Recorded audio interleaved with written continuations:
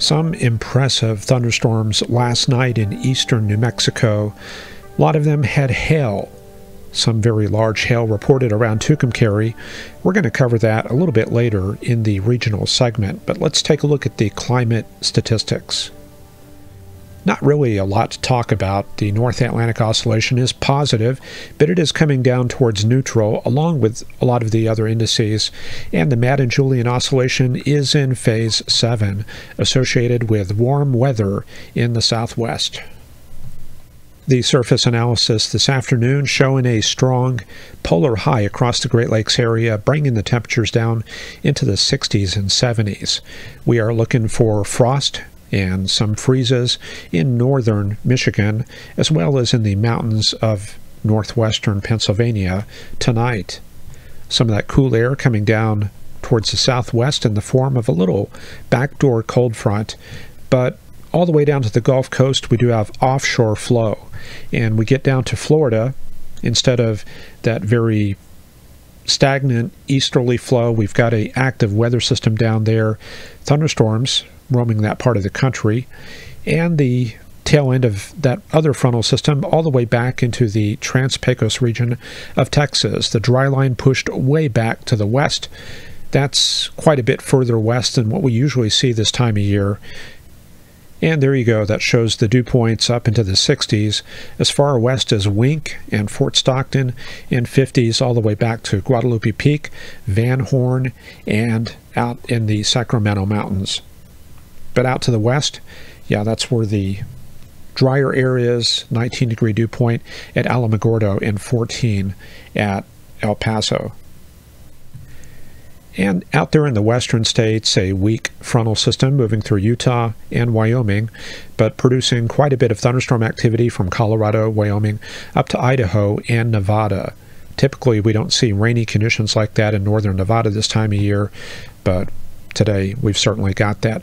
Let's start out taking a look at the northeastern U.S. and work our way around the country. Well, there we've got a cold air mass. That's the center. We're looking at the 1,000 through 500 millibar thickness indicated by these red lines, and that puts that cold center right there over Nova Scotia and eastern Maine.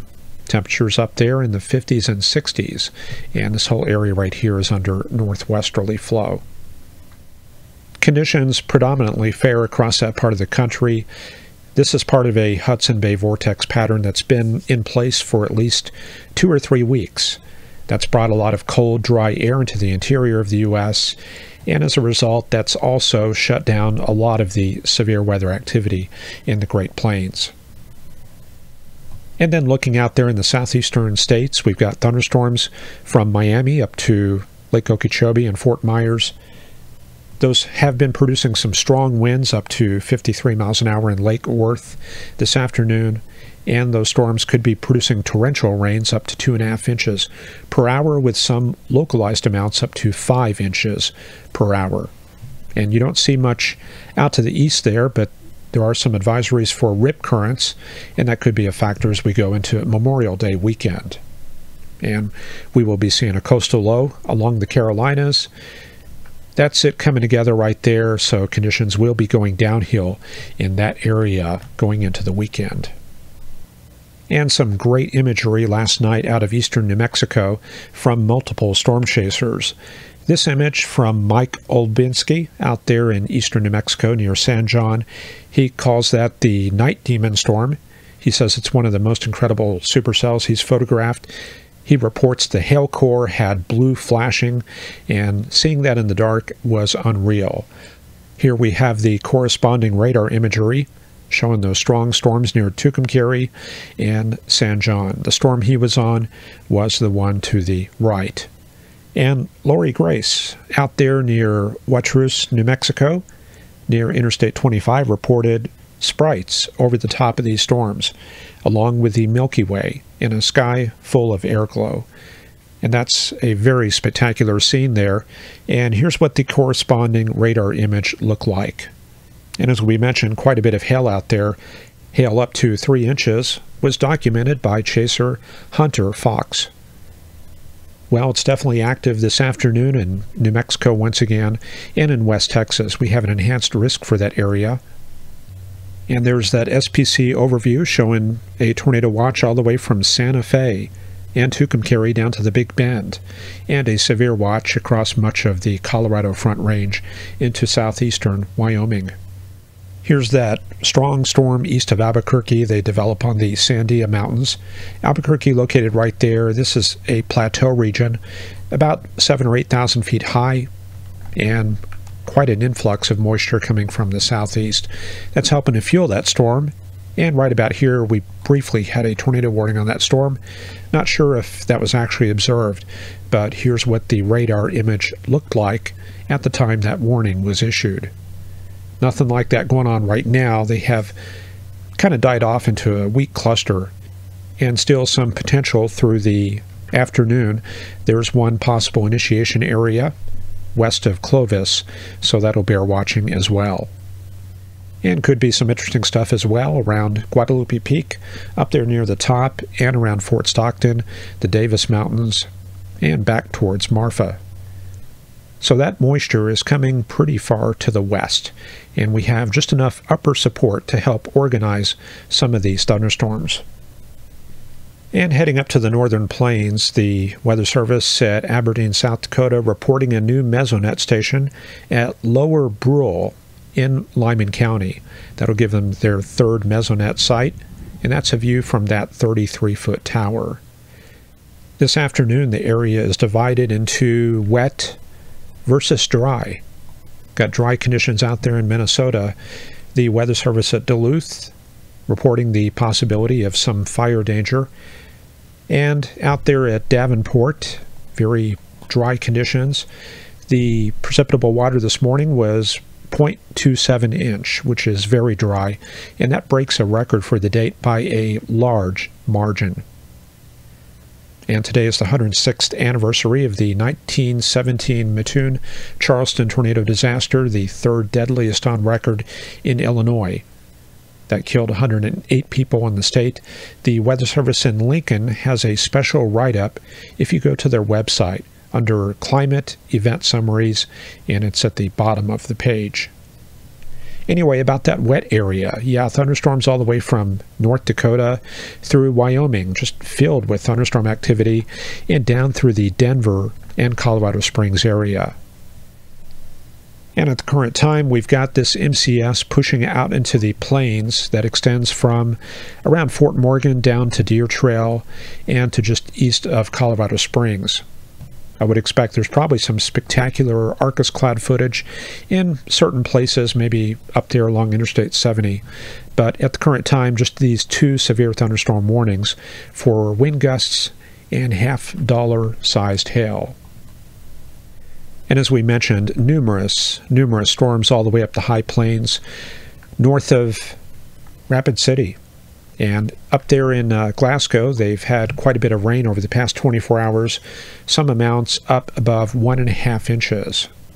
So let's head to the southwestern states, and that does include California. Phoenix looking clear as a bell, same thing at Tucson, and out into the California deserts, not much going on. But I do see that marine layer pushing into Los Angeles, making a pretty strong inland incursion. And when we get that strong heating out there in the deserts, that helps pull that marine air inland. So we do tend to see that during the warm season. In spite of that cold front being around Arizona, temperatures are almost to 100 degrees at Phoenix. But out there around Yuma, a little bit temperate, only 90 degrees, 92 at Blythe, and out in the San Joaquin Valley, well, there's a better look at that. You're hard-pressed to find any temperatures above 80 degrees. And as we move north, we get into some of the cooler mid-level conditions, which means steep lapse rates. And with that strong modification of the low-level air mass, that's also a destabilization process. So we've got numerous thunderstorm elements out there from the Nevada deserts up to the Snake River Valley. We've got this one image posted about 1 or 2 hours ago from the Weather Service at Riverton, Wyoming, showing a little bit of mammatus, very spectacular there. And on that satellite imagery, we do see what looks like the upper level low out there around Yakima. So we head up north into British Columbia, a new Pacific system coming onshore. But the Gulf of Alaska is quite stormy. You can see that onshore flow right there bringing moisture up to the Alaskan coast. So temperatures are a little bit on the cool side, lots of clouds, lots of rain and shower activity, and that flow will keep things wet over the Memorial Day weekend, looking for about 1 to 1.5 inches in southeastern Alaska. And heading up there into Canada, it is cool once again in the Canadian High Arctic, a very large chunk of cold air, keeping the temperatures down into the teens and lower 20s across much of that region. That's going to be the center of that air mass. And then dropping south, we get into that heat. Look at that, 86, 88 degrees in western Ontario. And they do have heat warnings in effect from Red Lake to Pickle Lake for temperatures near 30 degrees Celsius. And an update on that super typhoon Mawar, Category 5, still spinning in the Pacific northwest of Guam. 914 millibars at the last check. And there's a look at the storm going back to yesterday morning. Guam is off the right side of the screen. Now, there is a little bit of a gap in the data, but the system does remain symmetric. The only thing that I'm seeing is a little bit of warming in that cloud top, and that could indicate a bit of weakening. And there's a look at it on the Dvorak curve, and that's used to assess the strength, and definitely quite a symmetric appearance. Well, a couple of good factors. One is that we're looking for recurvature away from Taiwan, maybe some impacts on the Ryukyu Islands. However, with it being May, the sea surface temperatures are not optimal, and there's plenty of dry air lurking to the west and to the north, and that means a downturn in the forecast wind speeds. Well, let's take a look closer to home and look at the 250 millibar chart up at about 34,000 feet. I've changed the color scale to be a little bit more sensitive to lower wind speeds. So the greens are going to be 80 knots, actually from about 60 to 100.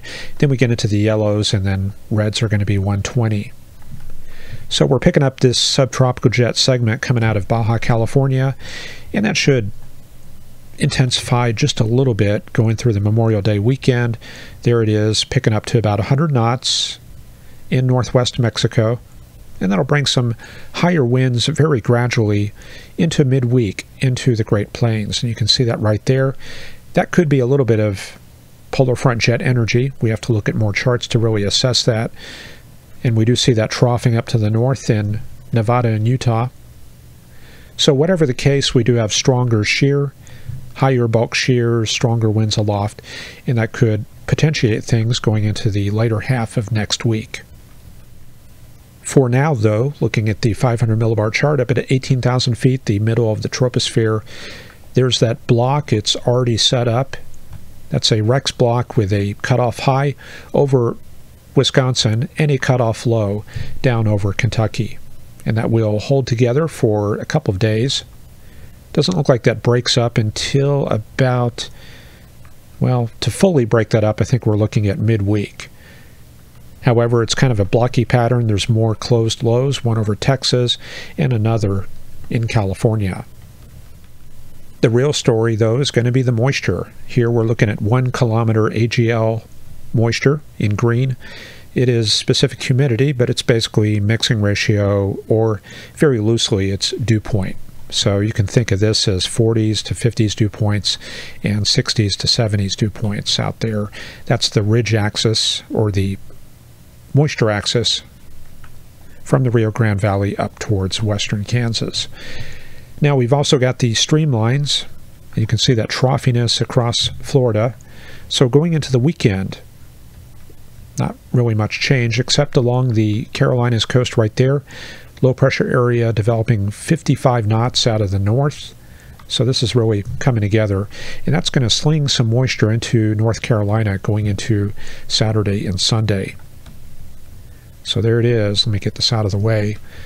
Higher moisture flooding into the interior.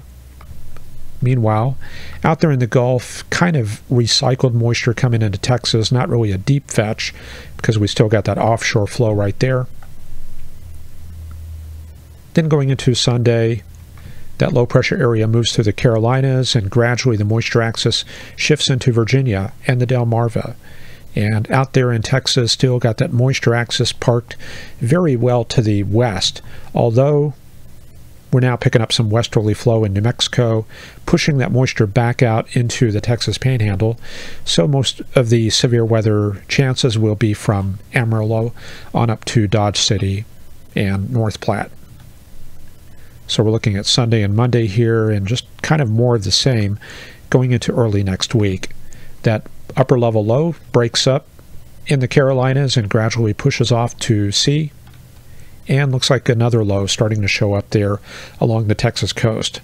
Now that could be a factor in limiting the moisture coming north. Usually when we have a low pressure area along the coast, that tends to rob the moisture heading north, and let's see if that happens. Yeah, see that breaking up.